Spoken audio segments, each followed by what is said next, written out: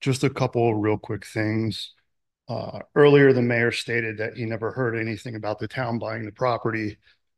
However, once again, as mentioned, an article in NJ.com dated May 9th, 2013 was an article about Mayor Shea discussing the town buying the property. Um, Another question would be, so there are countless daycares and child development facilities in the area. What would happen if this facility fails? At that point, now we're stuck with a building that's, from my understanding, is uh, probably going to be around 6,600 square feet with 45 parking spaces in the front facing Alexander. So if that facility doesn't work, what would go in its place? Uh, how will the property be landscaped? Will it be landscaped similar to the existing property where there's absolutely nothing blocking the building? So when you drive by, you're seeing his big building and his big obnoxious green sign that lights up basically all of Alexander and Harris and the surrounding area.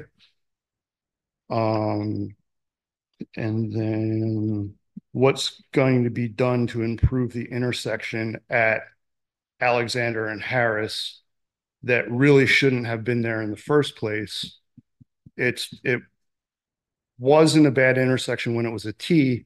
Now it's a horrible intersection that you can actually go across, or people can make a left there rather than making a left at the real entrance to the shopping center that has been there.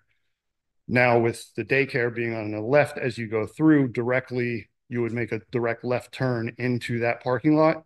I'm assuming it's going to be minimal footage from Alexander. That's going to cause a real problem when there's people saying, oh, do I go left? Do I go right towards PJ's? And then it's going to back up onto Alexander and Harris, causing a real problem. I think these are some things that should be considered. Just so you understand, that'll all be part of the site plan. No, I understand that. I'm just bringing it up now. So, but it's not appropriate for you.